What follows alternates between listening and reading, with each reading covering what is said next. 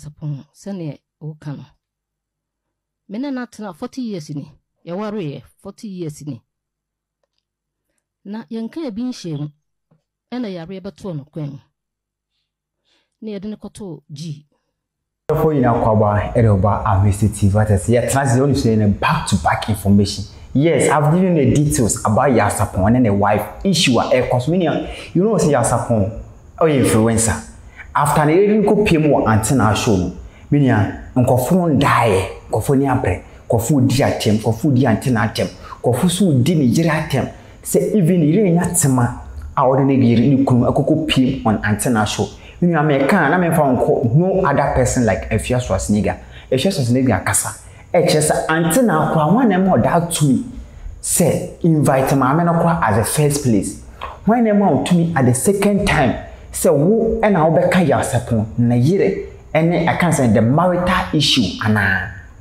That's the question Afia Schware ebisa Aunti Naa. What is only say Aunti Naa so akwako you be and kofu bebre na ye kan the sensation topic and those kind of kofu bebre. Afia Schware so chese dabi. Wo Aunti Naa no kwa woto no kwa. Wo na nkasa won ye perfect. And I wo nkasa Aunti Naa no so. Wo kwako ware wo also ye marriage cancer. Wo Aunti Naa no kwako ware no allegation from Afia Schware. When inviting workers no at the same time one nkasa you will be cool now so kwaje no ware no. Obi uji obi boy aneria. What I say Afia kire say Aunti Naa no kwaje obi kunu enu nti no kwasa where dey na okoye no when invite obi a. Ti Afia Schware fan bra. Sasem bia ye betena bedwamu ka Aunti Naa. Ade na akoware secretly. Enkrofo se wakoji obi kunu ade na betena se na wonka. Yaw Sarpong atna sia build a brand over 4 decades, 40 something years. Madam, what 40 something years? If you won't see and fear na wanting and wedding no so Rebecca saying. Yaw Sarpong started so all building a brand Aunti Naa. Now phone pusa to Toronto now what to hang. One a be Yaw Sarpong warisem. One kasa read of finalum na foutin wo and na wo ba be di Yaw Sarpong wife shagebe a poor will make up a cry no any one misunderstanding. When Nima Wuchi. What to me fix will make up issues. No one can Yaw Sarpong warisem. Obi o yare e de wu paswo. Why never said to me no? Sebra never can braya wasem. Ah? Obia build a reputable reputation. Wo pentema ko trende. Wo pent enti asamno musiesie wo dem anenke nye yon. Wo ne sofu kwase ampanyini na pampa mu se N1 no. Papa na pampa mu pan na nyanse efiri ni tiri so no kwasea. Oya sofu cha Yaw Sarpong sofu na woda ne ho na. Modemo presenter eko ho no. At first thing a presenter ne kan ye de. Presenter na musuma no wo sofu ne ho no. First thing o kan ye de. Moma ya na papa se. E wo de wa ya mas ayi Yaw Sarpong. Na me feel say nipa de. Uso no wa jimi kwa wunyini a usua nyansa. Sofu no te Aunti Naa programs wo ye panini jimi fo. Enu nti na pampam atiesi won ayese N95. This year where you Afia Schware ni warning message to Aunti Naa. We cookie Aunti Naa left and right and left and back. This is what Afia Schware ebisa. Even talking ke can sembi and sembi na metumaka. Whoosh. I'm just defender. Me defender keke. So and sembi na metumama just and we can't plain because or can makeup issue say even Aunti Naa makeup is calling against the attitude and the molestic the environment of conscious abilities. What I say, that's Afia Schware. Afia Schware sound cool, can say me but that's what Afia Schware on is one of the or your commentator if the issue ni bank one and final quench and final quench will be defended, also defended as a defender. You're moving straight to Kumasi. Bob the Seeger. Kwaku Manu Twene Jonas swab abontin or chest dabi. eba ne sen na amben Aunti Naa nkwala no e kan se Yaw Sarpong ba no embema na yaade we disappoint wo mo papa we di wo ho ya eba ne sen pa na se mo mbema mo te ho mo betuma hwehwe han ama mo maame oye mo maame push sa ama me e di issue bi si akọ radio so this is not the time, this is not the perfect time as nkwala mo ye mbema mo beta mo maame achi mo betu ne fuso okay mommy this is not the perfect time mo be drag me papa on radio na be drag ye papa on radio no mo nkwala so aye hwehan ata mo maame achi e de mo maame ama mo maame de mo papa akọ Aunti Naa show so ekogu nanim ase ekose ne car ekose ne brand. This is not a perfect time because papa no condition no a critical condition, a hard condition, say a hard breaking. Even the papa na kasa oti this issue cry. Then on kasa better ho bedwin. What I say because nipa no or the womb pass one nkofo bomb pipe man. Nkofo be donation man yankofo be bo no bia or doom phobia aba papa nam why. Aba donate such money. This small money, even my many conversation on the Aunti Naa or chess or call you con, Yaw Sarpong chess is kind of finish same scan of the man who maybe a scan of alpha. What I say, indeed, that was the ability of my many chess or call no when you skinny benefit. And so they should be Aunti Naa because Conway or bar, Nanka president or vice president of Ghana, the money Kunsika, if some corner and kiddies can see same on a convent to a drew Wimbra, now corner when you want to book a credit and man is idea or pet draggy should be a corridor.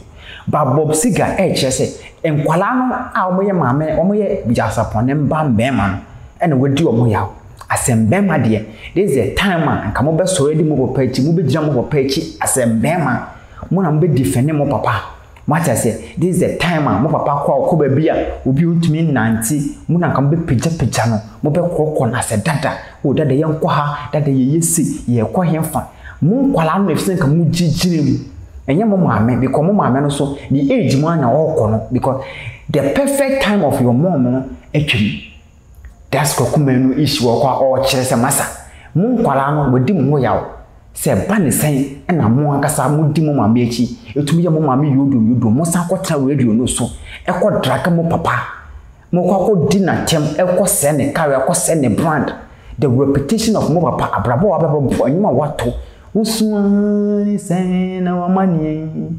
edanda na uswi bibi ye ona Yaw Sarpong enitiwa omuso mic muso omotunu mo hamia ebe chifusi yente Kwaku Manu the Bob Siga ye ba ebe san to aso me baby a wadu no wanyini mu na ese mu control mu maame na multimedia mu maame achi akotena radio so mo pese mo kyem se busuan sebi muni mpefo betimi aka masem se dipa wonyi do stage bia anya aboti so fo na ka maame no papa asem eye mo kodan na mo kama maame no papa asem se de uswa na wo yensem woni a o maame se twen o papa ba me ka kire no ene wanyini ye ni ye be ye mpefo no me papa ye boni a me maame report mame Oropotuma me bra panyin asale Abraham tie me ne ahwe asem ne aka sa na me papa so me maame ya ade na wo mpa ne manyini nti wo frɛ ye mu bi ne ne nakasa enye radio so ne ekokasa ansem wo sei Aunti Naa ho ye wo cases ya aye important cases yes wo muka enye Yaw Sarpong ne mo masem na eso ka no ho but asem mo de kwa asa wo di wasem abade e de asa Aunti Naa de na no tumbi ba we enye radio so asem montie Yaw Sarpong montie mo papa case we enye radio so asem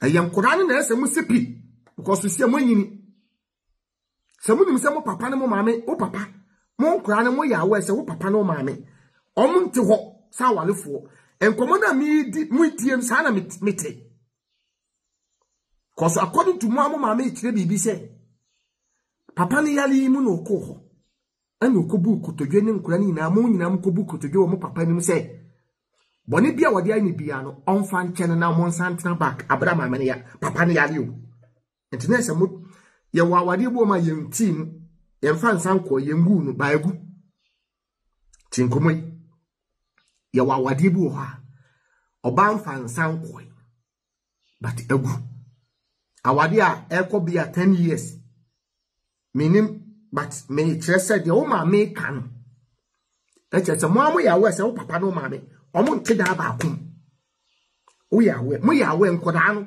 mo yes tutia the bob siga so and through the fire edi ama ma me no edi ama ya sapomba mbema ne chese da bi wadi omo ya this is not the time nkombe ye den ombe sorry no medi o mame echi radio o mame chese okay ne ma omo kwa omko papa nchia na papa busuafo ne omo oku this is not the perfect time to do that. This is a critical moment and kamu kwala na san kamu ye mbema no mo be so ready mo page mo be defend mo papa mo push mo papa say okay this is the time I papa ya ro hia ye concern as a mbema what I say o hia ye concern o hia ya dwenche into this time no be e say ke mo so jam mo papa na kamu jana mo mame yodo na mo medi mo mame achi gogum hu ani mo ase a kire Ghana fo a kire oman so okay ye kura no ye taye mame achi because the vice president akoche papa iskadia ye mame so nya ne chafa papa ni wu mu chi na japade ye ne sa na amen move straight forward to US what I say US fund the message ayo US fund Ghana fo egu US ni de me say fire upon fire Kevin Tiller toba Afia Schware toba and obi be say we are na dey akwa land ye dey akwa yemfa Denmark halfway every and he is omu queen Twene Jonas so chesa masa Aunti Naa Manu Twene Twene Jonas Aunti Naa Manu Twene because Aunti Naa ko ni kunu so kunu fa ni kunu be si radio so ni be say me 2 questions so you to be say me 2 questions o ya no pa dia omo cha the trauma and Twene Jonas cha the trauma Aunti Naa de ni kunu e femu fi no ontumi nka ono no bia on na machi no ni gina ho Twene Jonas no or can kofu one sem or sem kofu marriage Twene Jonas tra Aunti Naa no so your bad part so on one what is our eyeballs our testicles our nantama on fani kumbecha radio so no chest we dey ni kunu na ya man 3 days o Ghana se ni kunu nja na okunu ha on sesa ne din tie Twene Jonas san fa na bra we only see this Yaw Sarpong with you obi anu a we hu Yaw Sarpong yirida agisa Aunti Naa kwasia bai and afa chire nu akotwe maame ya besi won maame ne kan kwasi asem Aunti Naa oshua me refu klase atwe ne kura o twem kakraka se manu multi shatawale anum utwem kakraka o cha bai emu abai ti se shatawale anum ekunu kura wo ni bi me I bet you be chire okunu kwasi aba be chire okunu na chire ekunu problems ane ne namu ka betra radio no so naka ukunu ene wawade emu nsam chire Ghana fo ne yensu yentie ofui pasiaba wotantan oba Jimmy fo say nu akokukuru na besi TV no so this was the warning from Twene Jonas to Aunti Naa. Meaning the Yaw Sarpong issue is still moving. Even Kum Chacha Swabe dropping the conclusion. A lot of the celebrities, what is it? Kasa or many a champon, Muina, also Tuja, Edema, Yaw Sarpong, the yere. Maybe we be saying between Kasa on the ex-wife, and I said then, what is a Yaw Sarpong, the yere? Or no, what travel is okay. Nikunu yare. But the Nikuni yare ni mo the way a family ni feminine na ni nje ho okọ ni kunu ho a omo mane nkobi somebody ni kunu ko hospital ka na ebe ba na omo pese otinum bia omo se omo sini fom na omo sini fom enu nti na on de ni kunu busuafo na ba Aunti Naa ho the main point pim o de ni kunu so ba na say vice president e koma ni kunu sikebi sai sika na omo de ma no nko hia bi the complete omo dan bi omo si uncompleted house e de ma ni kunu nko yi ni kunu fi hospital na kwa was it that's the conclusion of is a perception of people mindset of Yaw Sarpong issue and we see na oko social media on number 1x on Twitter na X Yaw Sarpong is trending and Aunti Naa is trending because the topic of the conversation okan wasem and nti na trend.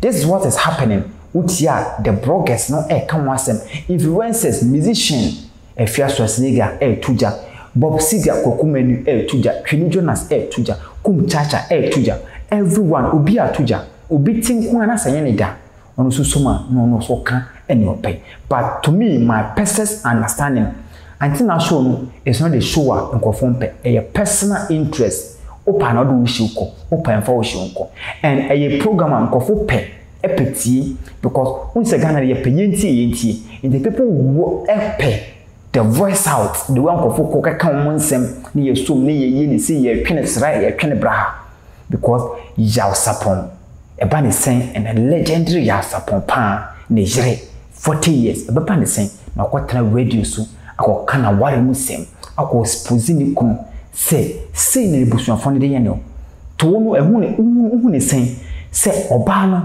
ada Yaw Sarpong busuam no umni ebusuafa ne bia this issue nkoko ko mo nchen akoka che mo so okay say na mo de yemi o say na ewunuanu mo bi de yemi anasa wo fa asafo de yemi what say then I will bet to drop a comment on the comment section. Don't forget to subscribe. My name is the same, aka the Street Master, aka Amisty, aka Measure. I say thank you.